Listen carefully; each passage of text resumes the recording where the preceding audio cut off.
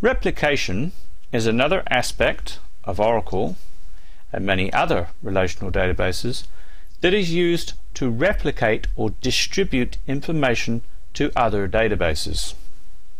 In other words, you'd have a single master, and if you didn't want conflict between the master and the slave databases, you could take information from the master and replicate or copy it out to one or more slave databases, say in different parts of the country or having different functions on the slave databases, and you could copy it out once a day, once an hour, however often you want to do it. It's a method of splitting databases into different pieces. There are other ways. Replication is a little bit perhaps antiquated and perhaps out of date, but it's still very much in use and has some very specific applications, and it's useful in some cases. There are two very basic types of replication. Now, the details of replication are extremely complicated.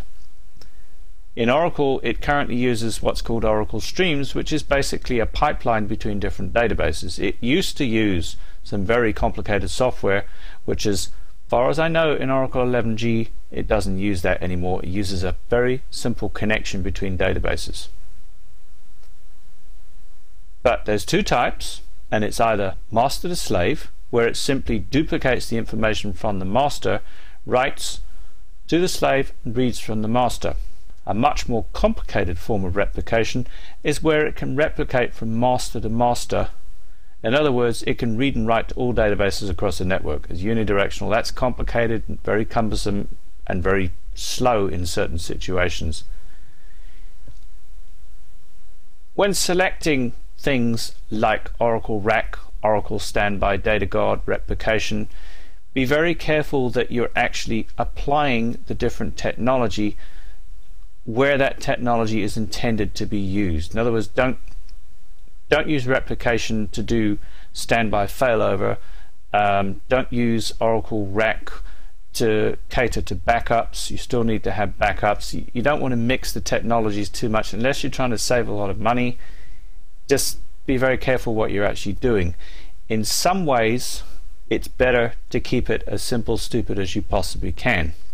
Oracle RAC is the norm nowadays, but it's not necessarily the only option. You can still have one or more single instance databases. They are much simpler to use, but obviously they are much less powerful.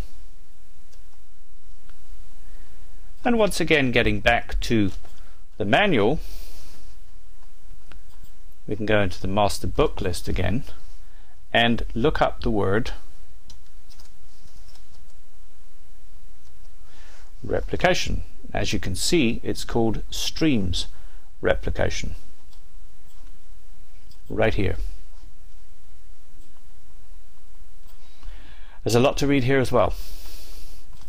Again, advanced for this course, but all I'm trying to show you is that it's part of the Oracle architecture. It exists. You can go and read it if you want, and you know basically what it's for.